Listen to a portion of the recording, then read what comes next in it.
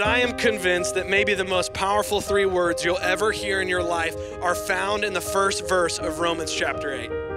It reads like this: therefore, there is now no condemnation for those in Christ Jesus. No, in, and now. But how is this possible? There's a lot of places you can put your hope,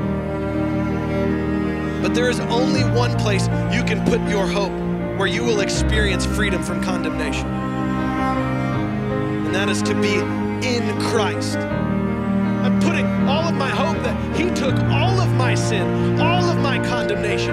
And when you do that, you put everything, every sin, every failure, every mistake, every shameful thing you've ever done, and you put that on Christ. And what happens is everything that was true about you is on Jesus, but the reverse is true as well. Everything that is true about Jesus is now true about you. The beauty of this verse is no, not some, in, not out, now, not later. No, in, now.